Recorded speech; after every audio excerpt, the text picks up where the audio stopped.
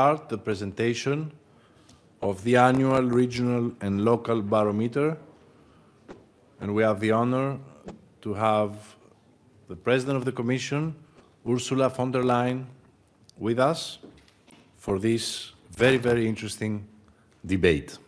Let's start.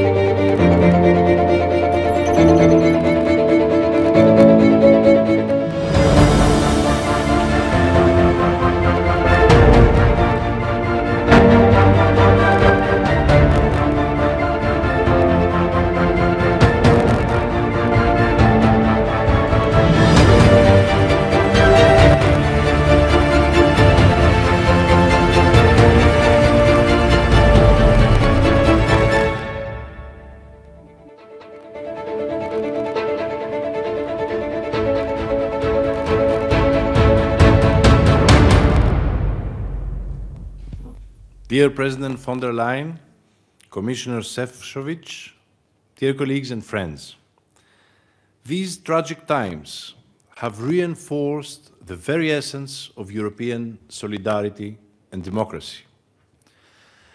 If we are to provide the right answers, we need to understand what our people need.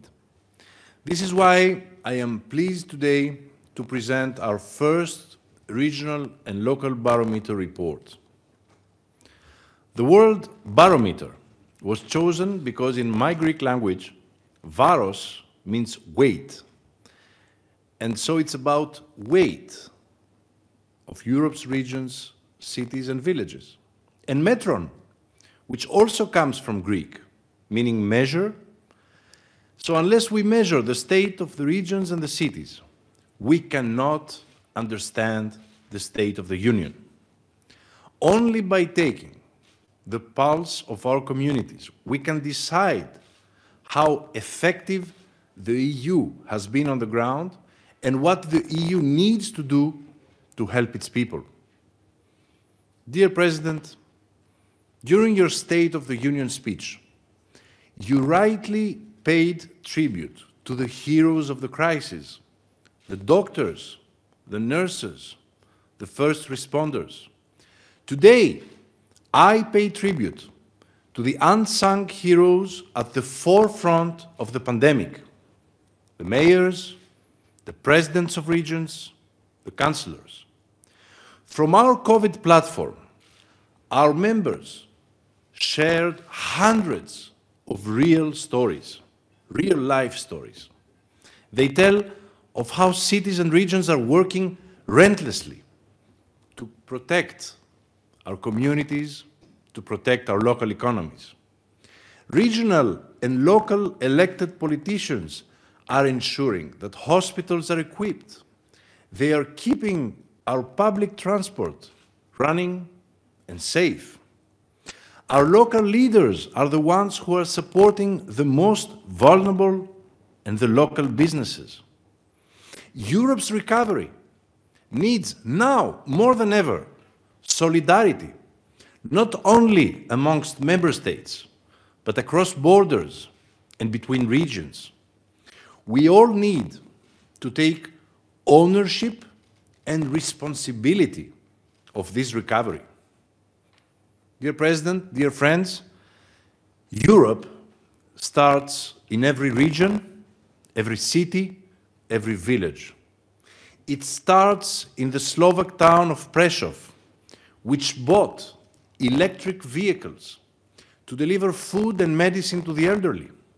It starts in Lubilski, the Polish region, which used EU funds to purchase medical equipment. It starts in the Italian town of Capanori, whose mayor fundraised to buy equipment for the local hospital and buy food for those who lost their jobs. This, dear President, is the proof that the 1 million local and regional elected politicians are the democratic foundations of the European Union. They make the EU visible and real, rather than distant and ineffective. The regional barometer confirms today that the pandemic has hurt us all. It shows some areas are particularly vulnerable. For example, Île-de-France, the Spanish regions of Andalusia, Castilla y León, Madrid, y Valencia, and most of the Italian regions that are the hardest hit from this pandemic, along with the coastal regions of Croatia, Eastern Bulgaria, and Greece. Falling revenues and increasing expenditure, the scissor effects, it can put public finances of municipalities, cities, and regions in the EU at great risk. The subnational authorities in France, Germany, Italy will lose 30 billion euros in 2020 alone. Over 90% of EU regions and municipalities expect their expenditures to plummet. If public services collapse, our recovery will be slower and more painful for the people and our communities. Dear President, the EU's response has been bold, and the investment package that you proposed is exceptional. But let's make no mistake. To be successful, the next EU package, the next EU budget, and the next generation EU needs smart planning based on the real needs of the regions and cities. A recovery plan which remains spatially blind and meets only national needs will fail.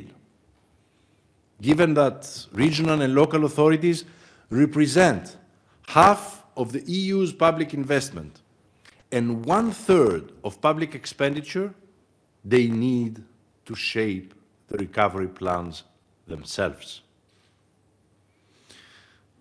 I therefore call on the EU and its regional and local authorities all around Europe to be better coordinated in the recovery, fully taking into account the territorial impact. Secondly, to help cities and regions address financial gaps and protect them from the scissors effect. And finally, to make the EU's recovery sustainable and inclusive, ending all EU investment in fossil fuels and giving regions and cities direct access to funds in order to deliver local and green projects. Dear colleagues, the crisis risks a lost COVID-19 generation, and this, we need to stop it. Only 6 member states are able today to offer digital education for 80% or more of students. Citizens and businesses have changed their behavior with the rise of teleworking.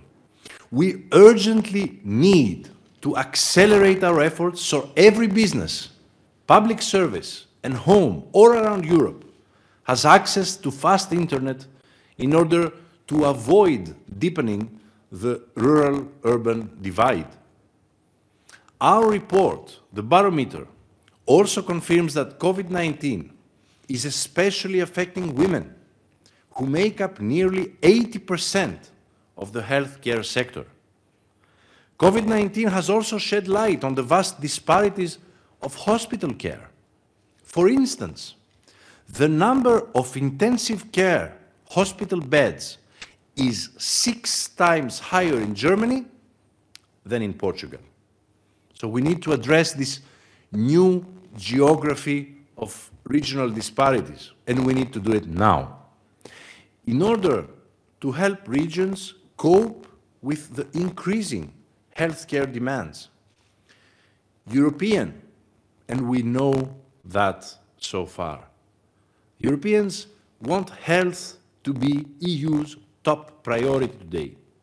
The EU and its regional and local authorities must now renew and review the balance of health competencies between European, national, regional and local levels, in line always with the subsidiarity principle. Based on our joint concept of active subsidiarity, we can promote the dialogue between all levels of government to find the right division of powers in a future European health union.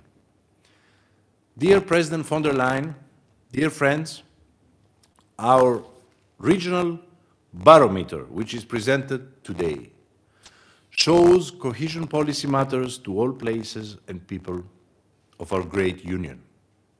From the Azores to Cyprus, from the Mediterranean to the Arctic, Europe is built on cohesion. Cohesion is not just about money. It is a fundamental value that brings added value to everyone's lives, to all citizens. It is a unique tool that will protect the citizens of the European Union, that will tackle the pandemic and build sustainable, resilient communities, leaving no person or place behind. It is almost 40 years after cohesion was enshrined in the EU's treaties. Today, during the pandemic, cohesion once again helped regions and cities in their time of need. The 12,000 supporters of the Cohesion Alliance are united around the principles of partnership and multi-level governance.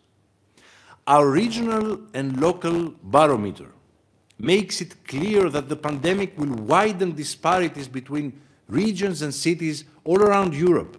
But cohesion can deliver results only if it is designed and implemented in partnership with all the levels of government.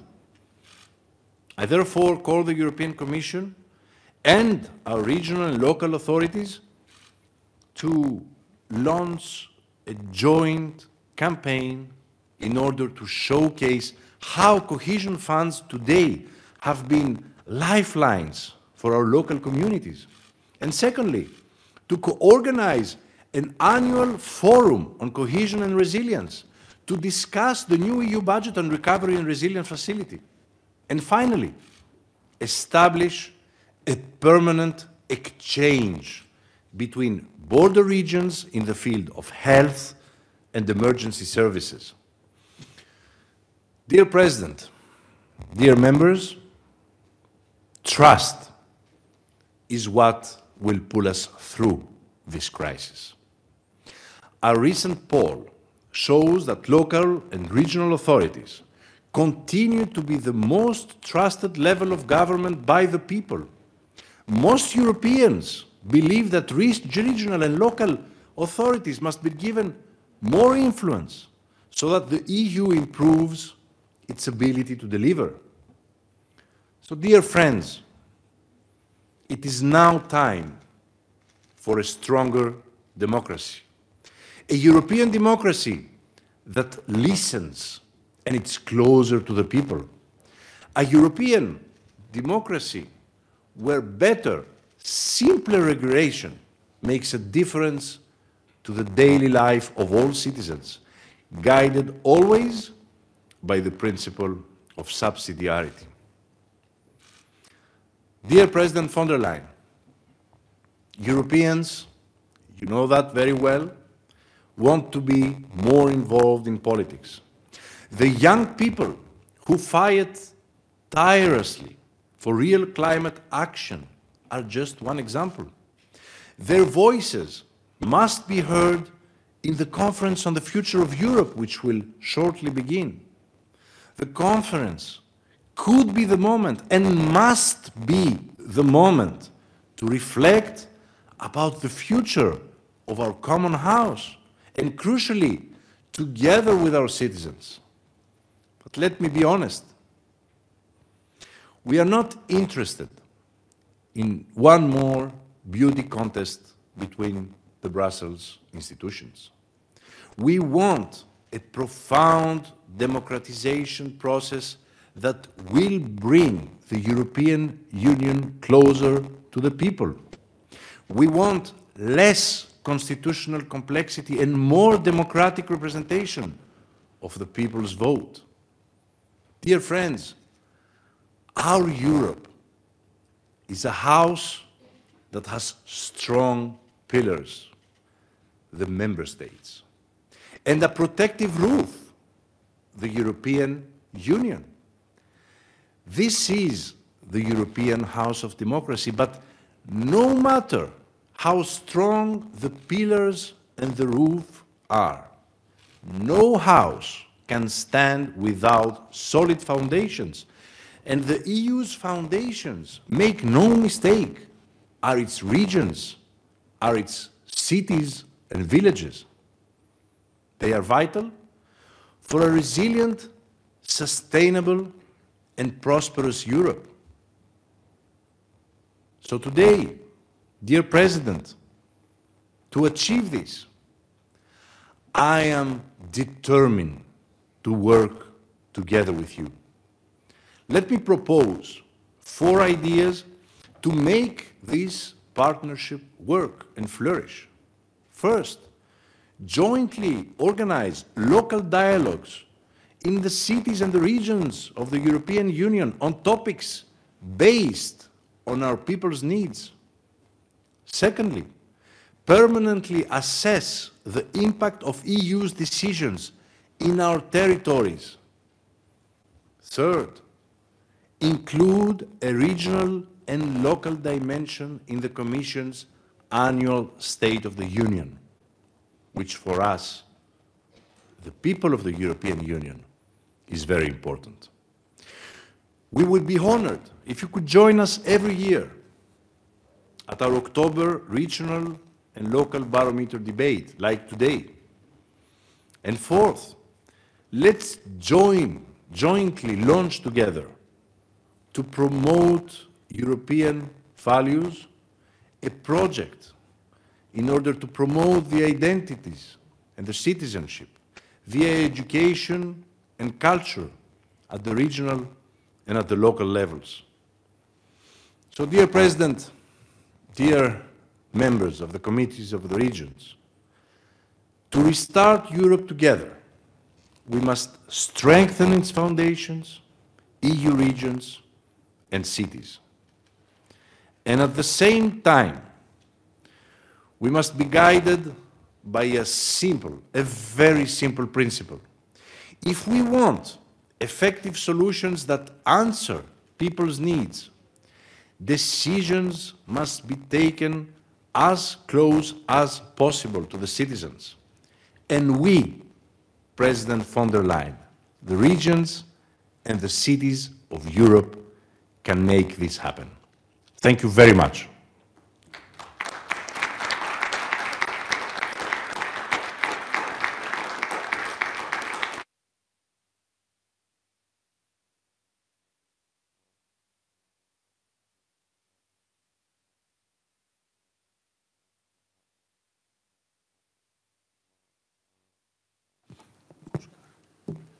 So let me please now introduce the President of the Commission, Ursula von der Leyen, who is joining us online.